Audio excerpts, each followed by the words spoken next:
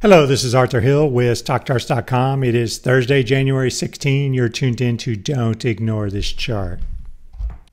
So today we're going to show you a little bit about the market summary. And as its name suggests, this is a great page that you can go to if you want one source to have an overview of what's happening in the financial markets at any given point during the day.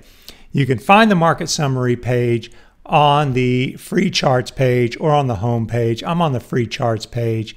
And what you would do is you would scroll down a little bit and then navigate over to the right-hand side where you would find other tools. And there at the top you see market summary. And I would encourage you to check out these other tools as well.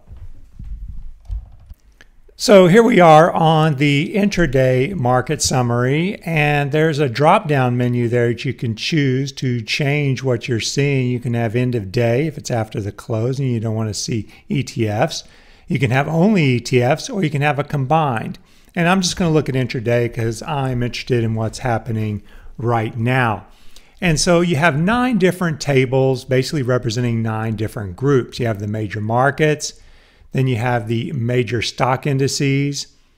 You have the Amex Select Sector SPDRs, so you can see quickly what the 9 sectors are doing. We can see financials are leading lower.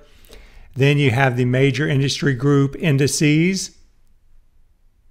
We can see that biotechs are moving higher, but banks are moving lower.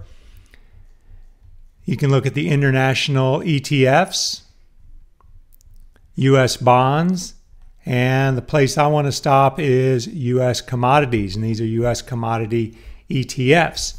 And looking at this, we can see that there's some action in the commodity area today, and this will be Thursday. Of course, we can see natural gas is moving sharply higher, heating oil is up, sugar is up over 1%, as is coffee. And we're getting a little bit of strength in agriculture and also in livestock. And then finally, down below, you have currencies and you have some market breadth indicators. Now, keep in mind, if you want to see a chart for any of these, there's a link right there, the name. You can click on that name to see a link. And there's also icons on the left that provide links. So there's some place to look if you're looking for what's moving today. That concludes today's Don't Ignore This Chart. Thanks for tuning in and have a great day.